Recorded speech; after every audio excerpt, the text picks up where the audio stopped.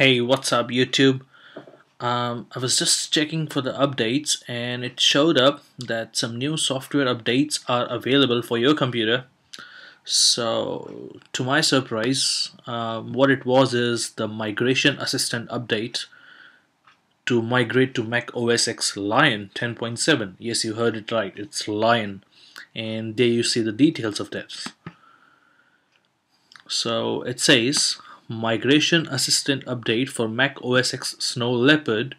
But if you read the description of this, I'm just gonna zoom it in.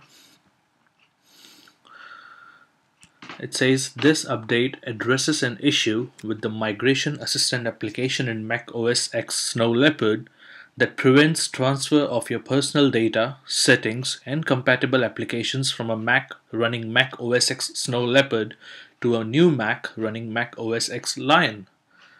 So this update, I just saw it about half an hour ago and I thought I'd install it while I do the screencast.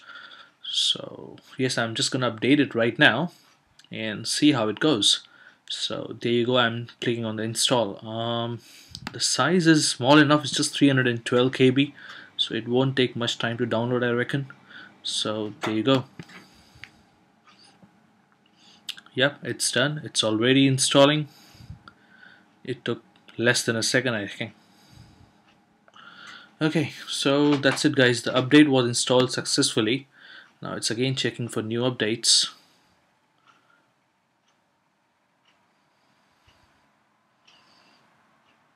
Okay, no more new updates, and this is it. It has been installed.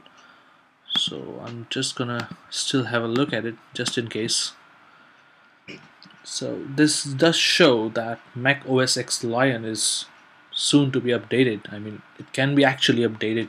I mean, it can be actually released anytime now, because we already have the migration assistant as well to transfer all our settings and personal data and everything to the new operating system of Mac. So fingers crossed and let's hope. Okay, now the software is up to date. There are no other software updates available as of now. So fingers crossed and let's hope we have the update for, the Mac OS X Lion release soon. Okay guys, thank you. Thanks for watching.